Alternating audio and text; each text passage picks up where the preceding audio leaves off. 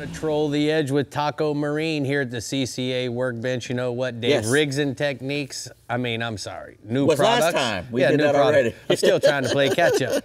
But here we are talking about some new products this week. Yes. Real Legends. Real Legends. Yes. This is the new men's Mariner 2. You know, it's Father's Day coming up, so we want to try to get some stuff that Dad would like. It's not a tie or a can of Barbasol. But anyway, some men's Mariner 2 LS fishing shirt. You know, it's got a nice vented back here. Really nice pockets in the front.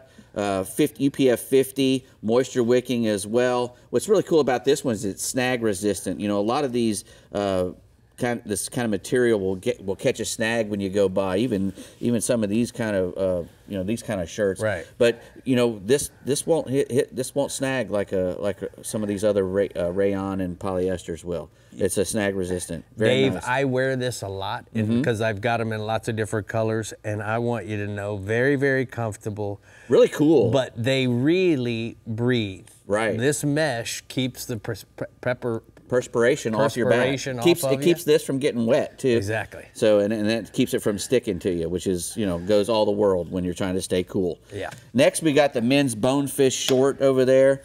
What I really like about these shorts is that they have pockets on on the front of both of your legs. Yeah. So if you're a right-handed guy, you can keep your pliers on the right. If you're a left-handed guy, you can keep your pliers on the left. Either way, both, you know, but same exact pocket on both sides. These are water repellent, UPF 50 as well. They've got a nice elastic waistband in there for the expandos like myself.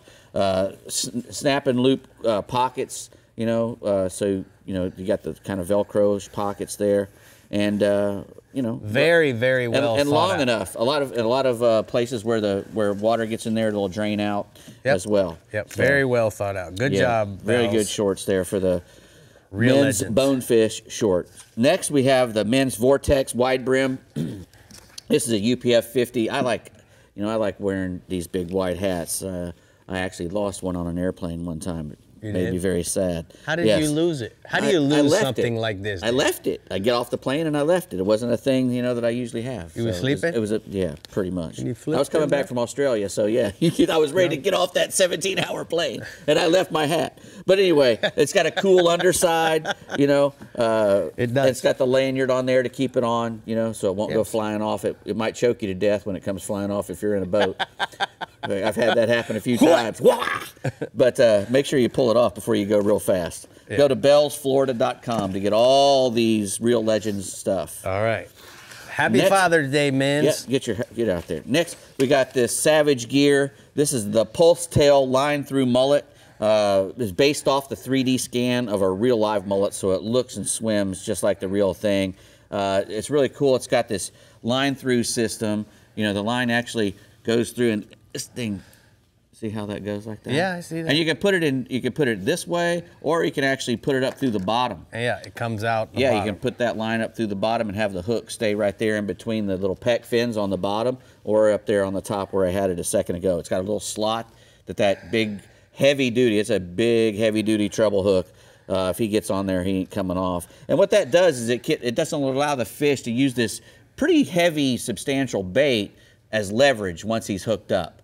You know, because if he had that thing hanging right on his face and he's jumping around, that weight of this bait can pull that hook out. But if he's hooked up and now it's way over here, he can jump around and that bait's not going to come out. So he can use it as leverage. Dave, we got to continue to talk about this. We'll get to this next week. All right. Ridge and I took this down to Mexico and we created dredges. This is considered the white mullet. Right. And they also have a silver mullet, which is more gray and black. Right. We had 50 of these pre-rigged. Some of them had an islander in front, and then we had some that were naked. And the way these things swam on the dredge bar was unbelievable. And that's what you want. You want them to swim like a fish. Yeah. You want them to pass the boat. Yeah. And that's what Where these do we go to get these? Well, you go to savagegear-americas.com to get your that's a mouthful. to get your Pulse Tail mullets. That's a mouthful. You know what? I think good job with all this daddy stuff. Yeah, and I think everybody just thought of the moment that their wide brim hat choked them on the boat, because I did.